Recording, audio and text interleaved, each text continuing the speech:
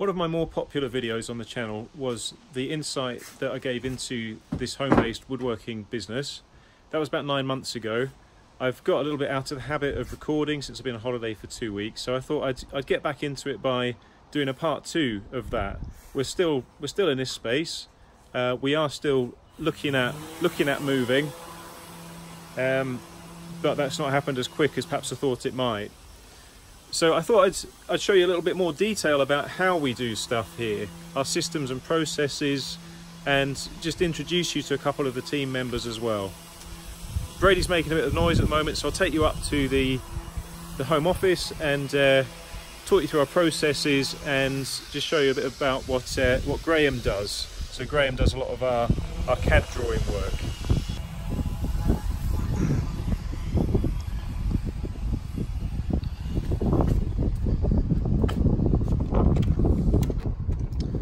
So here's the office with the board on that I showed in the last video. This shows you the current state of jobs.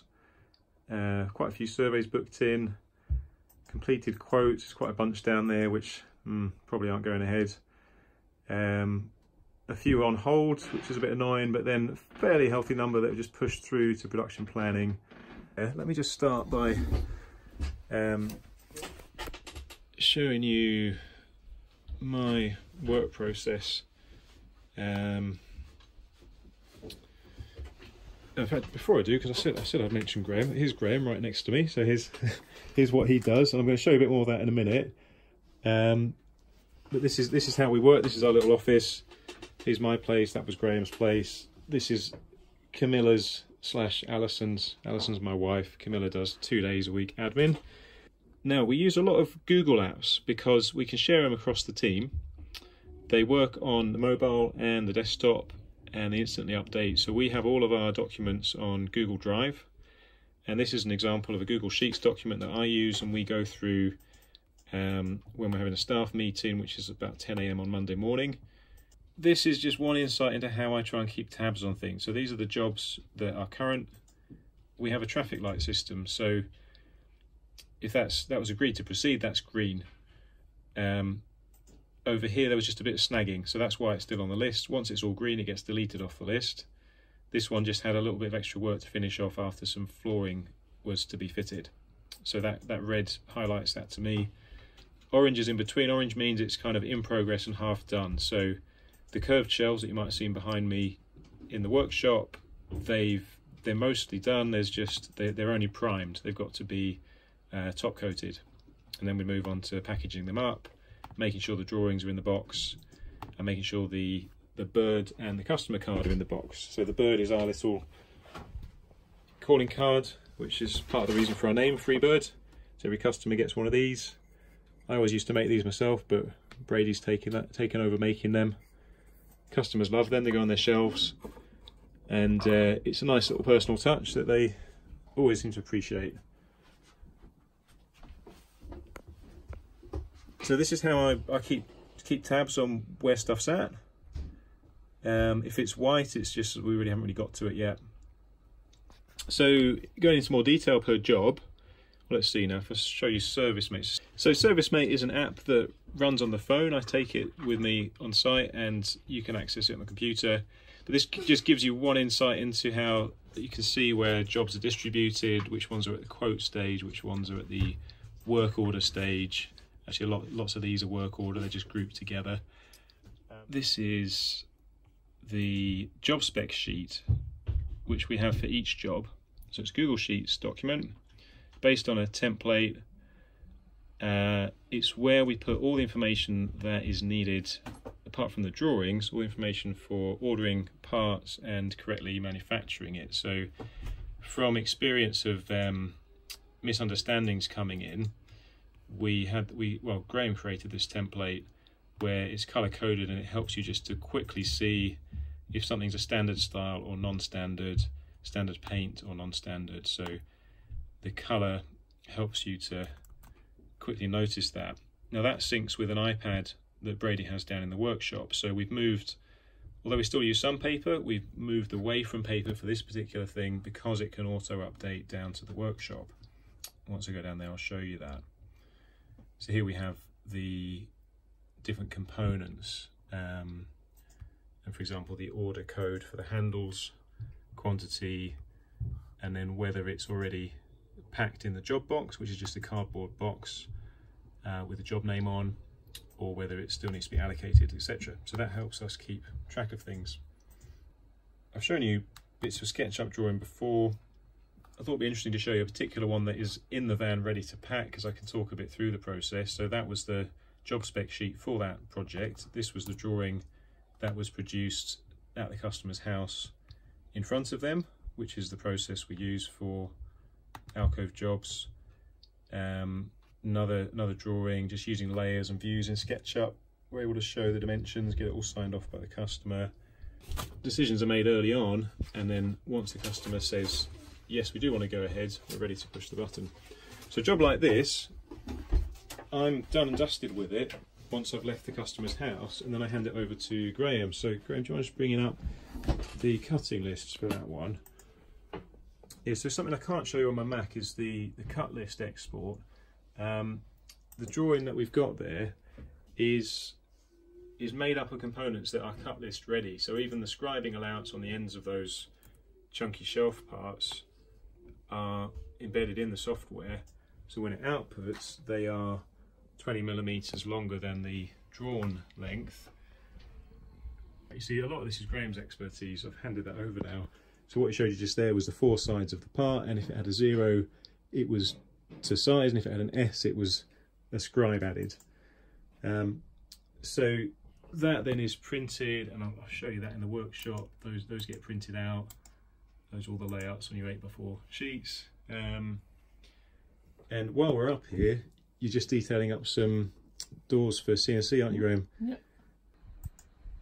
Yeah, so this is the job we're doing there. So a few tall units and some low ones. I think it's 14 doors. So if you've watched our CNC door production series, you'll know a little bit about this. The way we output that, we're not outputting this via cut list, although you can do that. If you're making 5-piece doors, the software will do that. But for the CNC solid panel doors, Graeme's come up with a dynamic component that he's programmed. Oh yes, there's your dialog box. So if you type in a different size there, this whole thing will readjust, but the rebate size will stay the same. The 35mm cup holes will move. Additional hinge. Oh, is that right? You can add an additional hinge. Yeah, so as you can see, I mean, we are at the stage in the business where a lot's delegated, so Graeme's able to do a lot of this stuff, and I'm not entirely sure how he does all of it now, because I've handed it over, which is good, I think. Same with Brady, he just gets on with the making. So whereas for general parts, the nesting is done by the the cut list software as an export from the Cabinet Sense plugin in SketchUp. For these doors, Graeme's manually nesting them because of how we have to draw them in detail for the CNC manufacturer. He's manually nesting them there. So we've got a whole bunch of 22mm boards, and we're using 9mm for the panels, which drop into the doors. Anything else worth showing about our method, do you think, Graeme? I think that's enough for now. Yeah, okay. See you later. All right. Right, we'll go back down to Brady.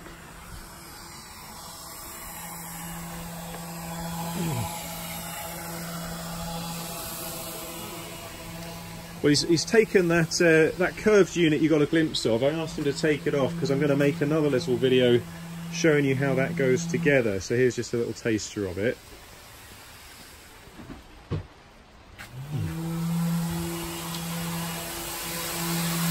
Can I just stop that for a bit while I'm talking? Cheers.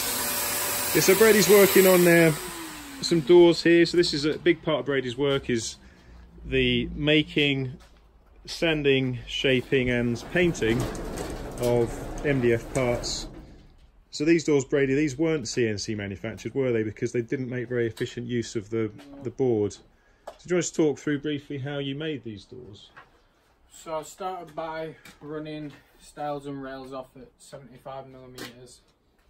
Then once I've done that, I like to sand quickly just the inner edge, then the outer edge, just before I've assembled the door. Then I will set up the router with, we have an adjustable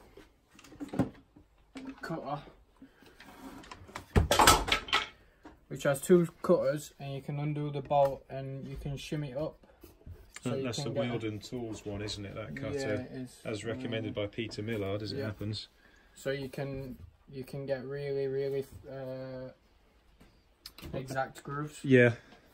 So did that. Then cutter panels, rails. I put 1 domino in the rails and stiles, 1 tight domino and 1 loose, so I could adjust and get everything nice and square. Because we've sometimes had issues, haven't we, with squareness of these doors, which is one reason why I do like doing them by CNC. But just through trial and error, Brady's finding the method that gives him the strong joint. Now that we're using the domino jointer, but just enough kind of play to square things up if it's not lining up as it should. And then just gluing 2 doors up at a time, because we only have 4 of these clamps. And are you still using these things that I showed in a video ages ago, these squaring jigs? When I've got a door, but what I'm finding is that you don't get enough pressure on the joints to get a nice seamless joint. So if you look where the rail and stiles are joined, you actually can't see any joint at all. There's no flow into this. I'm just seeing a shiny line where that denibbed surface has been rubbed or something, aren't I? That is very smooth actually. That's the denibbed primer, right? Yeah. What I've found with our jigs is you just can't get that pressure to close that gap up really tight. Because we were clamping just with wedges, weren't we? Yeah, it's just wedges, and it starts to lift up and then you fight in it. So this way works really well. And then you can stand them up on edge if you apply the clamps like that. Once you've clamped your door up, you just stand it like that on the floor until it dries. So that's better for space. It's better for space, yeah. Yeah, because we do find with doors that they can be a bit of a time drain and a space problem. So when it comes to your really tall wardrobe doors, I do like getting them made CNC from a solid piece, because then we're not taking up the space in the workshop for too long. Plus you've got all the flatness and squareness benefits. Do you want to just show us the sort of cut lists that you get? Because I've been showing them up in the office. If we see the printouts. Have you got the Smith ones there? Just because that was the one we were looking at.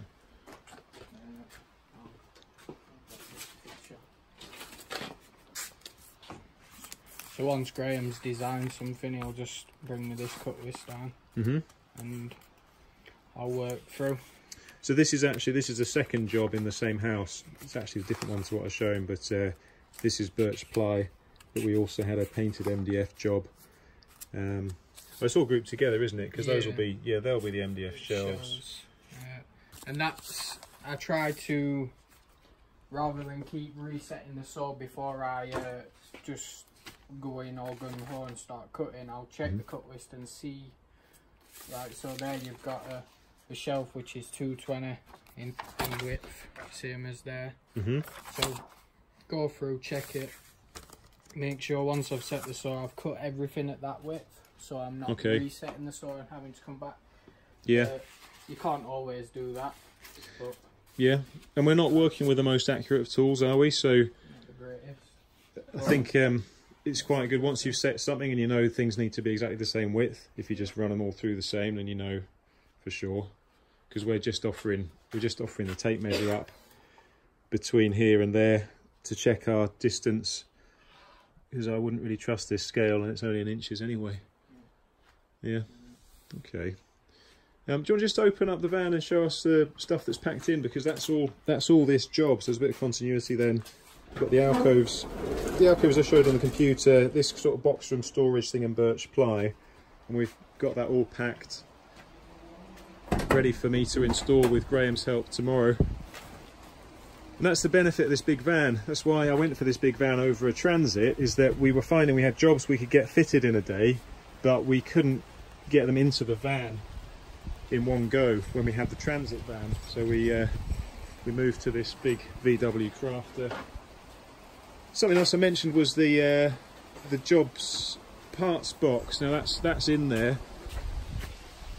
So very simple system. We just have a bunch of cardboard boxes, the ones that we receive deliveries in. We label them up with the job name, and then based on the job spec sheet, which is the Google Sheets. I just remembered a couple of things. The Google Sheets document that I showed you earlier, Brady's checking that off and dropping all the various components that we need in the box in advance of the install, so then it's ready just to grab. And of course the drawings need to go in, and there's a specific type of drawing that we have which Graeme prepares for the installation. So those height lines are to the internal battens of the shelves, so I can very quickly just fit all the battens and know that I can crack on and get everything fitted. Now I mentioned the iPad that's used down in the workshop, kind of shared with my daughter Abby, so we got a tough case in a bright colour for her, but this in the daytime lives down in the workshop. And I've just sort of stripped it back to, on this page, the apps that Brady needs. So he can check the calendar, he can check the Service Mate app, he can go to Sheets. So I'm just going to bring that up, but look away so I don't give away loads of customer names. Yeah, so we can bring up the Smith job spec sheet. Of course, we've got Wi-Fi down here thanks to this TP-Link extender that extends the Wi-Fi through the power network. And here's a job spec sheet, exactly the same thing that I had up on the desktop. And if I was to update something here, it would immediately be updated on the desktop. So it means that Graeme and Brady are on the same page with stuff. And the theory is that the job shouldn't go out the door without all of these being green, because green means that it's all made and ready and packed. Another little app I wanted to show you on here is Google Hangouts. It's another Google product which works well for Teams. We don't pay for any of this, we just have separate Google accounts. Yeah, so Hangouts, let me just show you something appropriate. Right, yeah, so this is just how I communicate with the team. So maybe I'm out on site and an issue comes up. I go to Hangouts, I've got it on my phone, it's just like a little messaging app, and it'll pop up on the iPad and alert Brady, and it will alert, say, Graeme on his desktop, depending on which particular chat we're in. So I've set up different chats depending on who I want to see different things. So great example, I've just found a way of hanging doors for spraying. I've sent the link to Brady, see what he thinks. And then I've been on site giving a customer a bird and noticed a burn mark around it. So I've just fed that back to him, and then he's fed back to me his response on both those things. So that works brilliantly. And all these little tools, they all help with communication. Because one of the biggest challenges that I've found going from just me making stuff to having a team is communication. So you have to get over this hump as you grow the business, where you feel like you're spending twice as long for the luxury of having staff that of course you're paying, so your costs have gone up, and you're spending longer to communicate how things need to be done and to fix mistakes. And that's normal, it's a normal part of the process. So we have had to just push on through, accept the cost in the hope of the future payback. And it is quite nice to realise that we now have this team where people understand how stuff's done, and anything that's still a little bit of a work in progress, we've set up these methods of quick communication and feedback so that we can continue to improve and we can catch mistakes when they come. And we probably weekly we have discussions, disagreements about how stuff should be done. At least that's how it works here. I don't have a great deal of experience, well, I don't have any experience really in any other workshop, and I'm sure there's lots we're doing that we could do much better and much more efficiently. But we do at least have quite a small team of people that are increasingly good at what they do, and it is starting to work out and starting to equate to profit just about. So with a bit of luck, perhaps next time I do an update of this sort, perhaps we'll be in a new premises because now that we are starting to be a little bit above break even on our jobs, it starts to become possible that we could think about affording the rent of a new place. So I will keep you updated on that, but no promises. Well, I think that's about all I wanted to cover. So thanks for watching. Do ask questions below.